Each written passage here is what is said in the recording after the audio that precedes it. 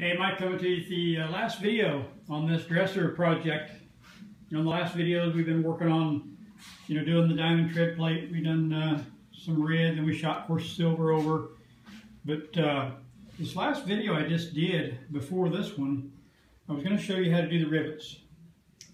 And for whatever reason that video crashed. So I've got some more projects I'm going to be doing. And what I'll do is they're going to have rivets as well. So I'll come back and do a video for you on the rivets.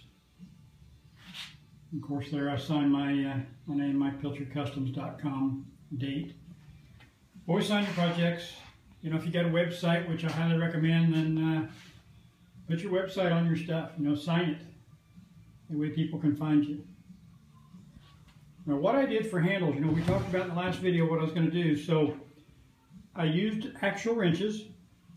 And as the drawers get bigger, as they go to the bottom, the wrenches get bigger, the nuts get bigger. What I've got is a spacer nut that holds this wrench out away from the drawer so you can get your fingers down in there. On the inside, excuse me, I've just used nuts.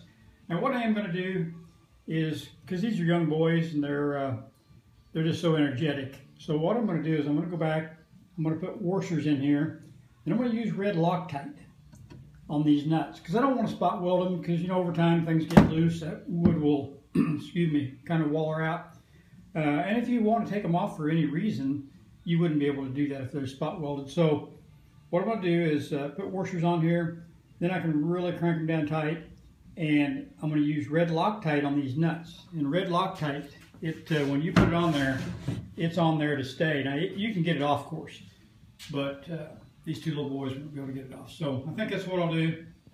As you can see, as it goes down, the wrenches start getting bigger.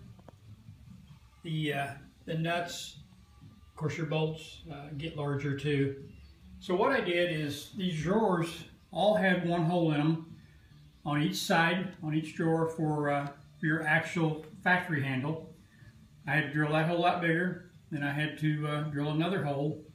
These are 3/8 bolts, and then, like I said, as we go down the bolts, the nuts get larger. So this all was stuff that my daughter got at Lowe's. Very inexpensive.